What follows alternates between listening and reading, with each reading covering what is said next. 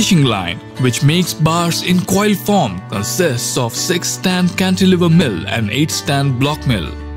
Cantilever mill is introduced for the first time in India.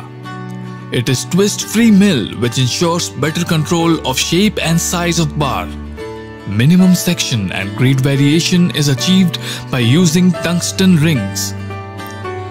This mill also has loop controller between two stands.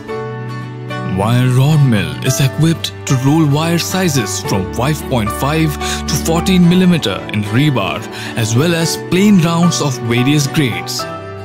The mill is designed to roll at 60 meters per second. This mill is able to roll material in close dimensional tolerances in the range of ±0.1 mm and ovality in the range of around 0.2 mm.